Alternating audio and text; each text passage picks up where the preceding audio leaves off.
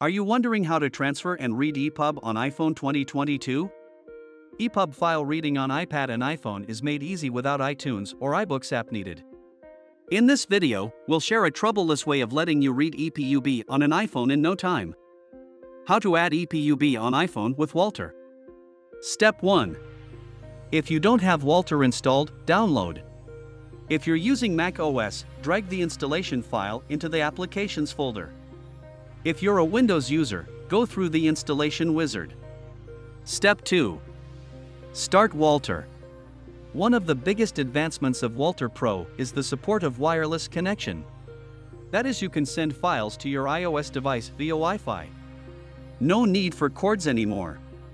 If your iPhone and Mac or PC are connected to the same network, the app will detect your iPhone automatically. If not, plug in your iPhone or iPad using a standard USB cable. Step 3. Drop your file into WALTR. Wait a moment and done.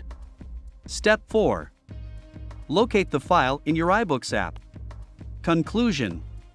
Whether you want to push EPub file on your iPad or iPhone, there is a whole bunch of tools ready to offer you a helping hand. You may use iCloud, AirDrop, iTunes. You can even email the file to yourself and then open the attachment via iBooks.app. And there's also WALTR. With a simple drag and drop movement, you can send any file to your iPhone without even plugging your iPhone in.